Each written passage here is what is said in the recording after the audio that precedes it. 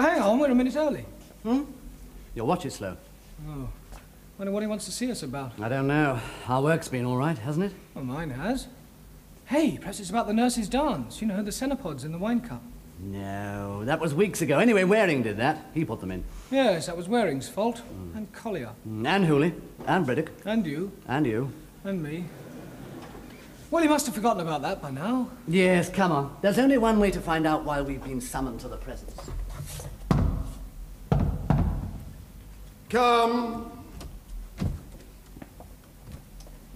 Good grief. Come in, you two. Leave this moment now, will you? Thank you. Now, I expect you're wondering what this is all about. We were just wondering what this was all about, sir. Alert as ever, Clark. Well, I'll tell you. We are being visited by some people from London television who are going to make a film about St. Swithins. Television? Television, Upton. The cause of so many cases of myopia, bad posture, stagnation of the blood, and premature senility. Yes. As I say, these television people are making a short film about the hospital.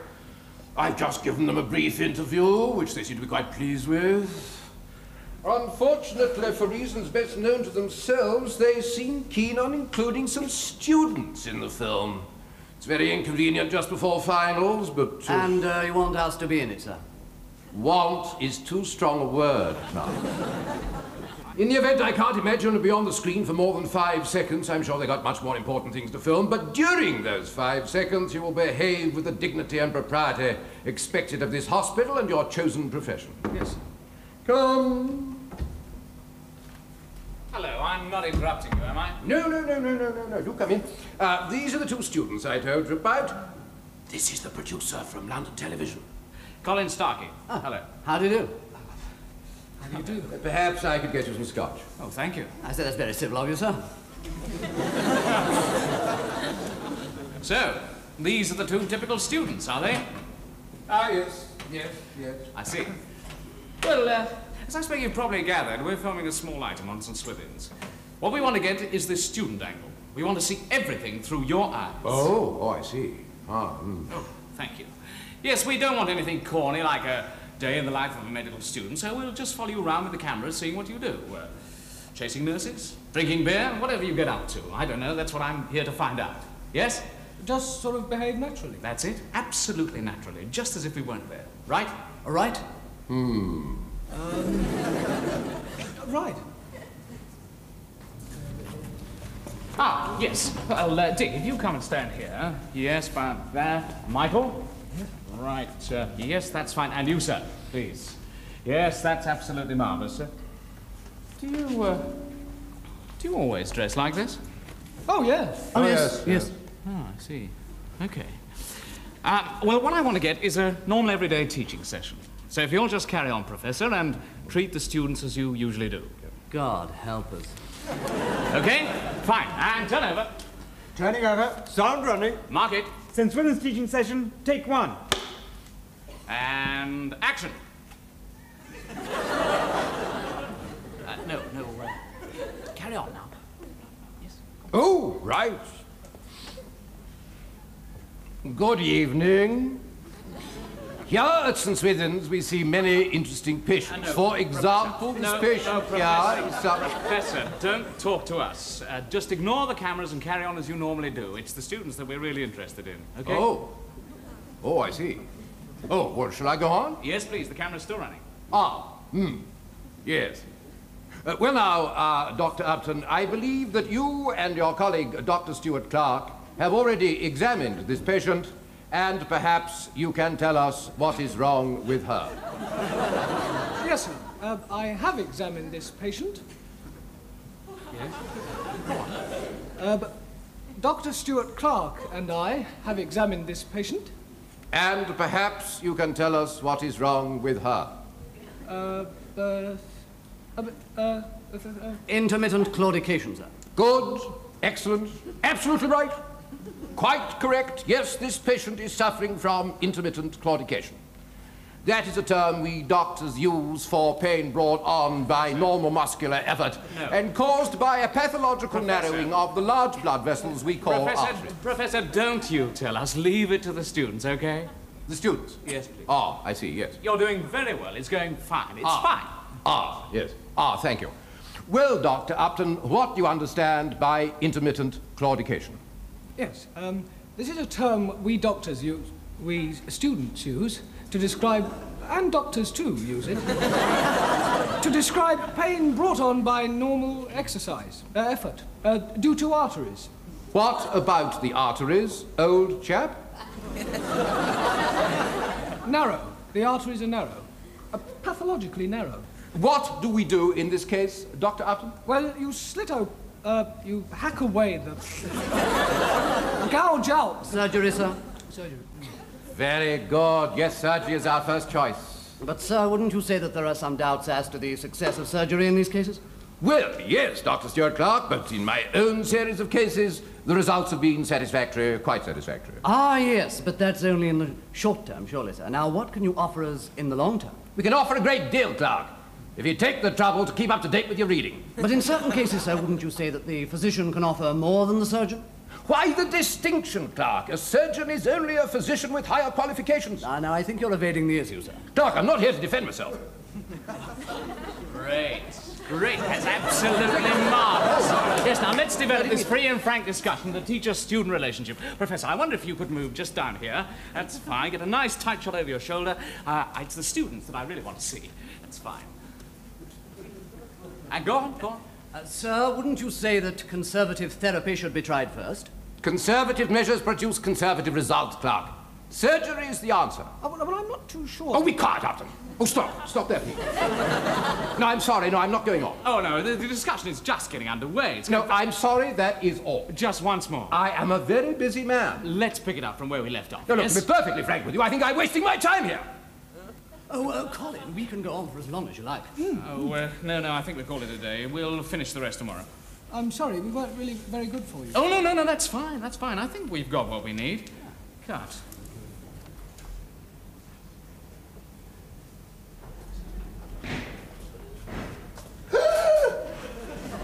Isn't that Michael A. Upton, the famous TV personality? I do believe you're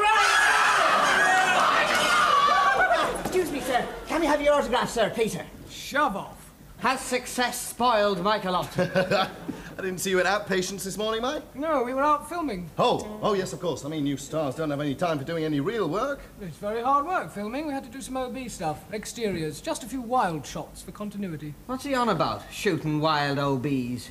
Did you hit any? Do you know, I don't know why we're not in this epic. Yeah, why can't we be TV personalities like him? Why should he get all the limelight? Hey, what are they doing in there, Mike? They're just doing an interview with Dick. I'm on next. Come on, lad. Why don't we nip in there first? Maybe they'll want to interview us. I should think that's very unlikely. How do I look? What do you mean? My, makeup. It's a bit paler than you normally wear it, Ducky. No, he's right, Michael. They have made you look a bit pale. A bit? My God, you go on TV looking like that, they'll think they're interviewing a corpse. It's not as bad as that, is it? Yes, you want a bit of colour in your cheeks, a few highlights. Here, look, we'll smarten you up a bit, eh? It's all right, Duncan's an expert. What? He doesn't know the first thing. He does. Oh dear, the star's not throwing a tantrum, is he? Come along, Michael. You've got to look your best for the viewers. I've got to make it. So you think that people have the wrong idea about medical students? Oh, certainly. Our public image is really quite untrue. People have no idea how we really spend our time. How do people think you spend your time? Oh, boozing, playing rugger, chasing nurses, that sort of thing. And don't you spend any of your time doing that sort of thing? Oh, no, hardly any at all. Cut. Okay, Liz, that was great. That was fine. Let's get your friend in here. Michael! Hang on, don't come in yet. I want to get a shot of him coming to the bar, okay? Okay. Just come in when I tell you. Right? Okay, he's ready. Right, and turn over. Turning over. Sound running. Mark it. Second student interview, take one. Right, just come in naturally, Mike. Okay, cue Mike, and action.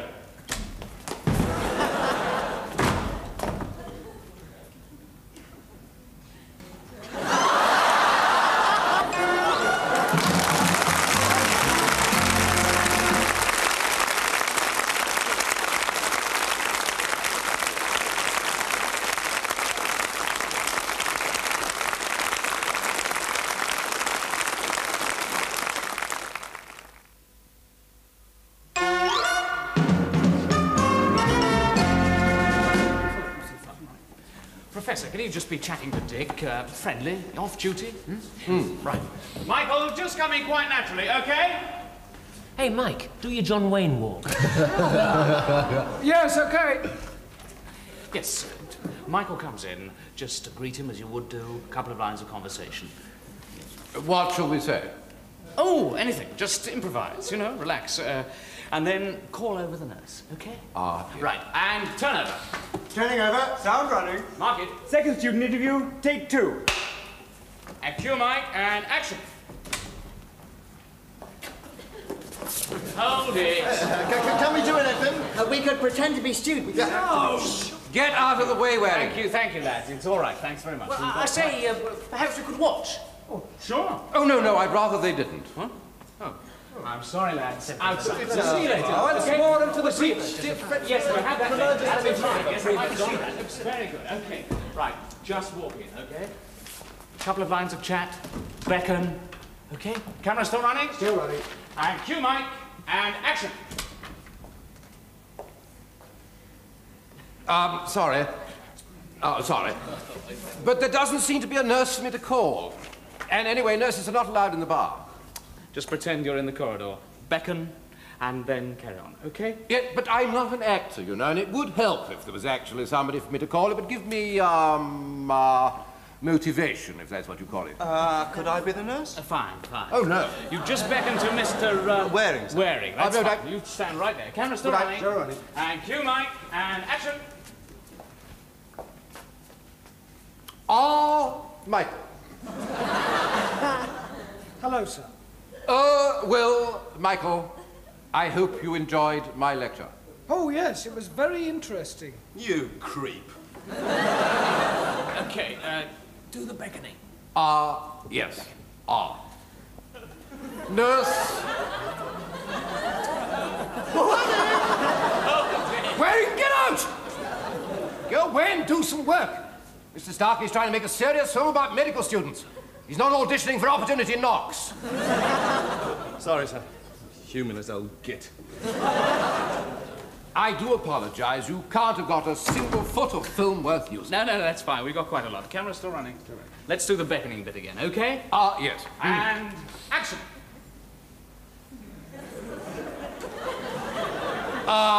Nurse, was that all right? Well, that does it. Yeah, well, they're all flaming stage struck. That's their trouble.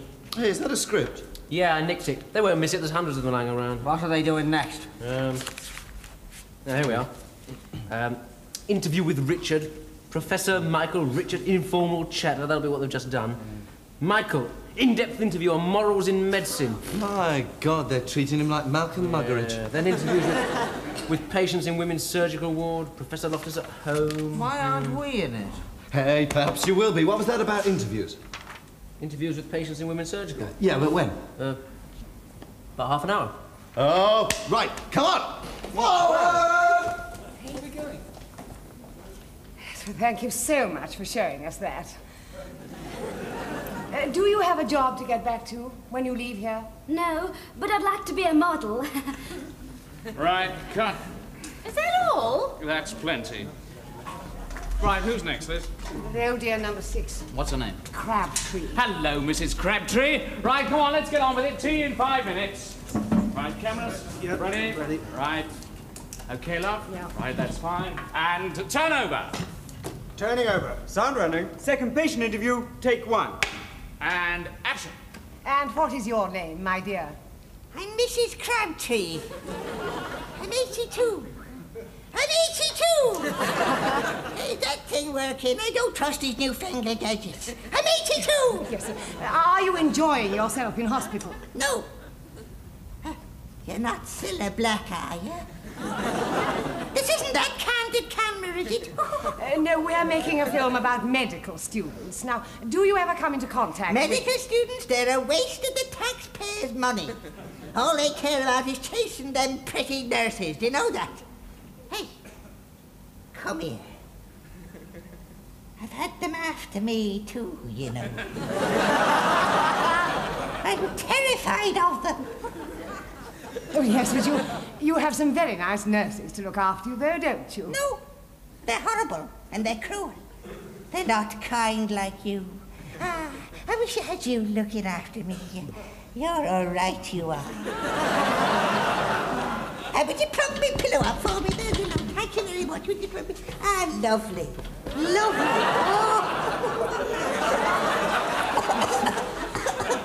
Perhaps we could learn some more about the medical students. Ah, I could tell you a thing or two about them. They're a bad lot.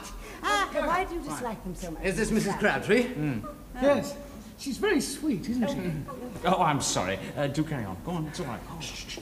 How's the food here, Mrs. Crabtree? All right, Mrs. Crabtree. Oh, no! Hang on a minute. Colin? Colin, we usually give Mrs. Crabtree her enema about now. Would that be of any use to you? Yes, that would be great. Go ahead. She's just been going on about how much she hates students. Really? Well, that's not like her. No, not a bit like her. Okay, Liz, out the way. Camera's still running? Still running. Right. Mrs. Crabtree, the boy's going to give you your enema. What? Okay, if we film it? Right. And action. Well, this is the time we usually give Mrs. Crabtree her enema. It's a bit painful, but she's a very brave lady and she doesn't mind it a bit. Do you, Mrs. Crabtree? Yes, I do. Here we are, Mrs. Crabtree. I don't want it today. Here it comes. No, I don't want it today. And while we're at it, we better have a look at that bad leg of yours. Good heavens, your legs have turned green. We better inject those. Right.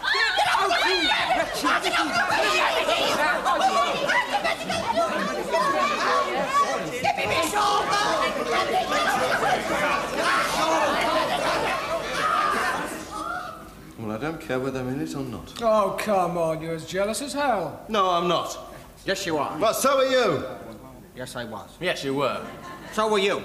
Yes. Well, we're missing all the fun. No, it's not much fun, you know. It's a very serious business making a film and very hard work. I've been incredibly tensed up all week. Oh. Well, I wouldn't like to be a professional actor, would you, Mike? Oh, no. I mean, apart from anything else, it's a very false world. Very false. Colin was telling me how he feels many actors lose track of their true identity. Yes, very true. Well, you're Michael Upton, and you're Dick Stuart-Clark. I know you bear a passing resemblance to Julie Andrews and Rex Harrison.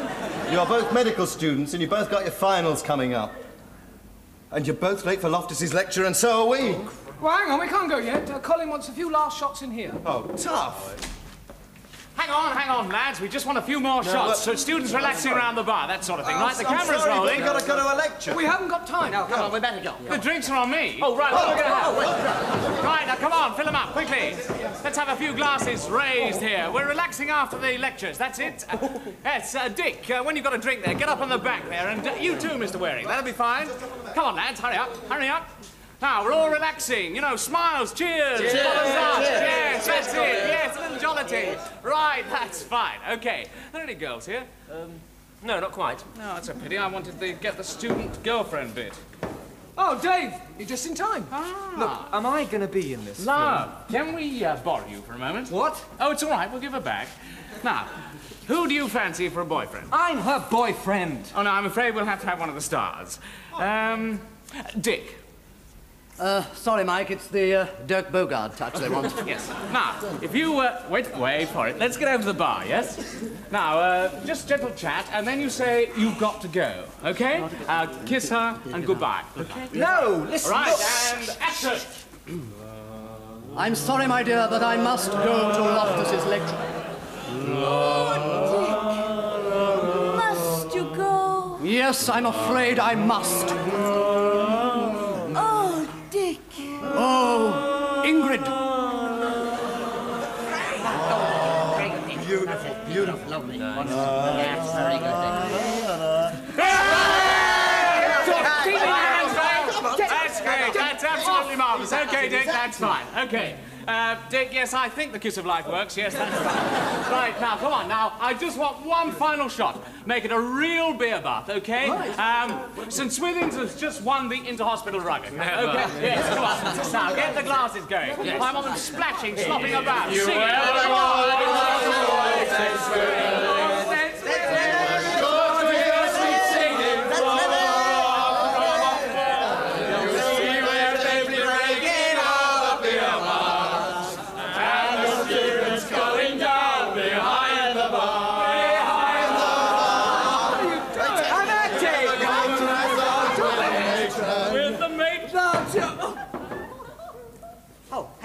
We were just on our way to your lecture, sir.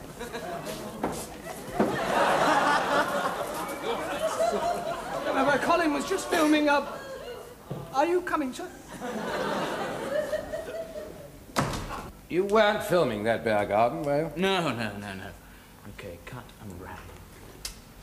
No, you were just getting a few shots around the bar and they got a bit out of hand. I don't want to spoil the hospital image, you know what I mean? I'm rather looking forward to seeing us on television. I think I should be probably rather proud of us.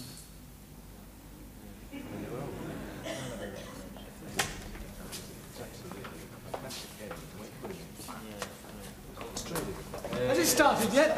No, Star's making an entrance. We've just switched on. I can't even remember what they filmed. Oh, it should be some great bits. Yes, it should be very interesting. Sit down. Oh, sorry, sir. Well, come along. Turn it up. It started. I didn't say so before, but from what I saw, by and large, generally speaking, you acquitted yourselves admirably. I think you will be a credit to St. Swithins. Thank you, sir. Medical students. People tend to think of them as boozy, hearty, fun-loving. But is that really a true picture? Here at St. Swithins Hospital, where the state pays for the education of 250 medical students, we've been finding out just how they spend our money and their time. Medical students, they're a waste of taxpayers' money. Just how does the average student spend his 5 years of training? Oh, boozing, playing rugger, chasing nurses, that sort of thing. So does that leave them much time for work? Oh, no, hardly any at all. We haven't got time. And the students going down behind the bar. Behind the bar. Oh, come on! I'm acting! With the matron. All accept an invitation from the dean. We better inject those. Get that hypodermic away from me! Get out! Informal student-teacher relationships are encouraged. But can a teacher who is also a friend really command respect?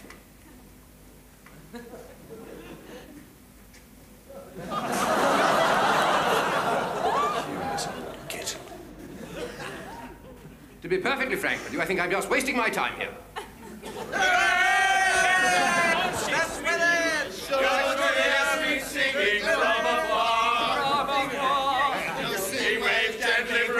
Medical students, they're a waste of taxpayers' money. Well, are they? Here in the studio to discuss the film of St. Swithins Hospital, which we've just seen,